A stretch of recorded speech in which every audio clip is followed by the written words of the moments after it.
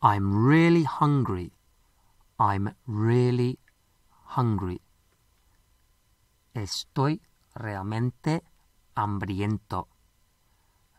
Normalmente en español no se diría exactamente así, se diría algo como tengo mucha hambre, tengo hambre de verdad o algo así.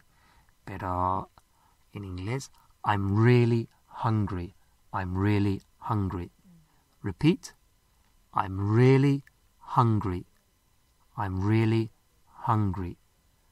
Para decir no estoy, para decir no estoy hambriento, no estoy, decimos I'm not. I'm not. ¿Cómo sería no tengo hambre? No tengo hambre para el vídeo.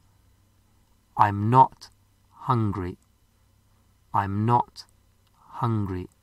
¿Cómo sería no estoy realmente hambriento? No tengo mucha hambre para el vídeo. I'm not really hungry. I'm not really hungry. Dos palabras nuevas. Thirsty, scared. Thirsty con sed, sediento, y scared con miedo. Claro, en castellano se diría tener sed y tener miedo. Y en inglés es estoy, luego sediento o con miedo o lo que sea. Entonces, thirsty, scared. Thirsty, scared. Repite. Thirsty, thirsty. Scared, scared. ¿Cómo sería tengo sed para el vídeo? I'm thirsty. I'm thirsty.